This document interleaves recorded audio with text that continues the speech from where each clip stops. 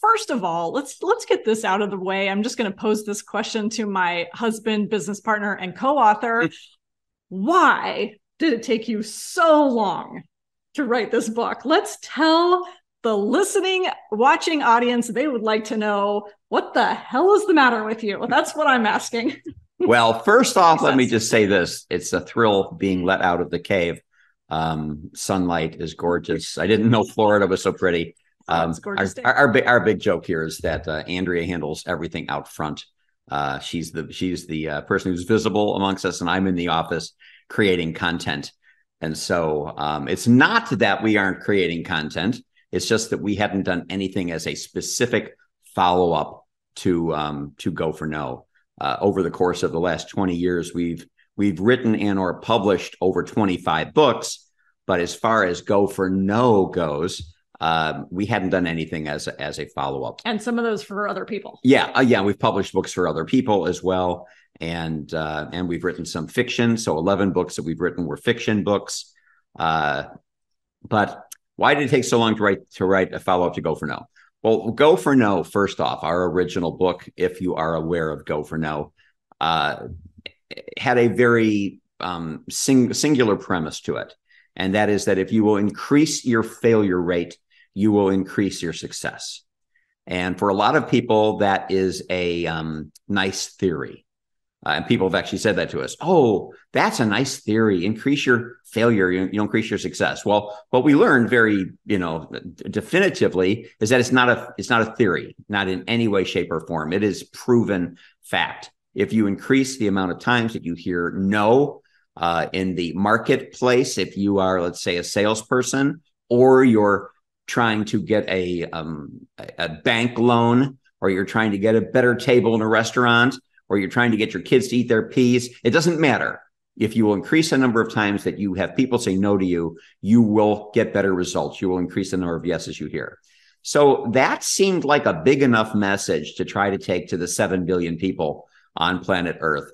And we probably have 6,900,000,000 plus that still haven't even read Go for No. So it didn't seem like it was an imperative to write a follow-up to that book. There are some authors out there who feel they have to put a book out every year, and they think they are the brand. And then each year that brand puts out a new product, right? They are Procter and Gamble, and each year they introduce a new laundry detergent or whatever it happens to be.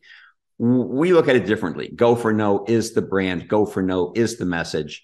And we didn't feel it was, we had no compulsion to try to add to that brand or to write more books. However, all of that said, over the course of the 20 years since we wrote Go for No, 23 years to be precise, we wrote it in 1999.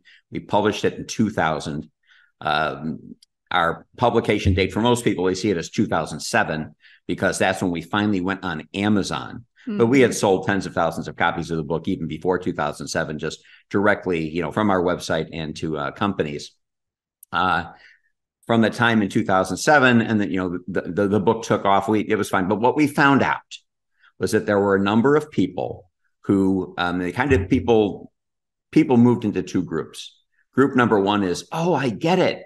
Increase my failure, I'll increase my success. Success is a numbers game. Thank you. And those people, for whatever reason, had the personal makeup, the emotional makeup, psychological makeup to be able to go out and execute that. However, that's a relatively small percentage. That's probably 10%, maybe 20% of the people that we speak to or read the book. The other 80 to 90% of the people would say, oh, I get it. It's a numbers game, but I can't do it. And when they say they can't do it, it means that they still took no personally.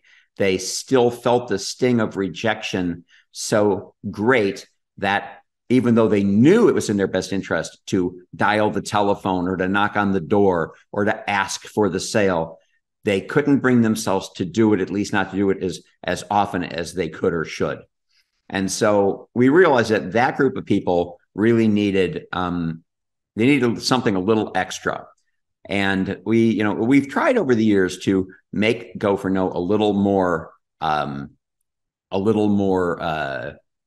what do you call it? Not emotionally based, but Yeah, well, we've taken we The went psychological. we went from the numbers, just the numbers game philosophy. Go for No was always kind of a numbers game based philosophy, and I felt like we were pigeonholed into this idea that that's all it was, and that it was just about how many doors you could knock on as fast as you can. And right. Certainly there's an element to that, but the psychology part, the mindset part also. Yeah, the numerical part is an aha for a lot of people, but the psychological part, the emotional part, is the part that people still have trouble getting over. So we came up with this idea. Actually, we came up with the title first, When They Say No.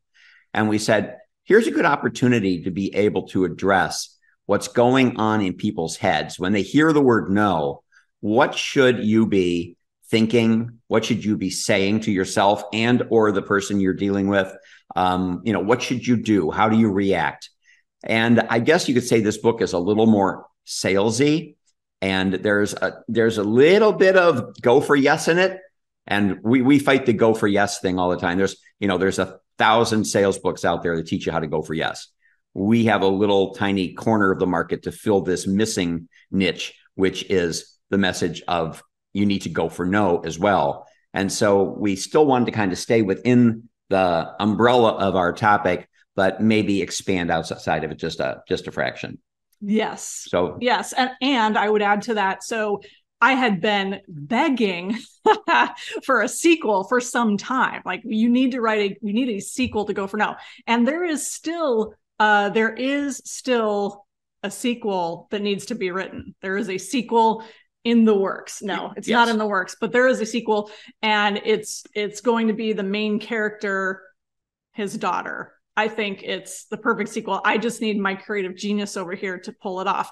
So this is definitely not the sequel. This really is coming out of that idea that what we found was when people start Go for No, then they want to know how to go for yes. They want to know how to get to yes. So as much as we could not go down the throw Go for No out the window, there's obviously room for that. Yeah. So I think you did a great job. Thank you. Great job answering that question.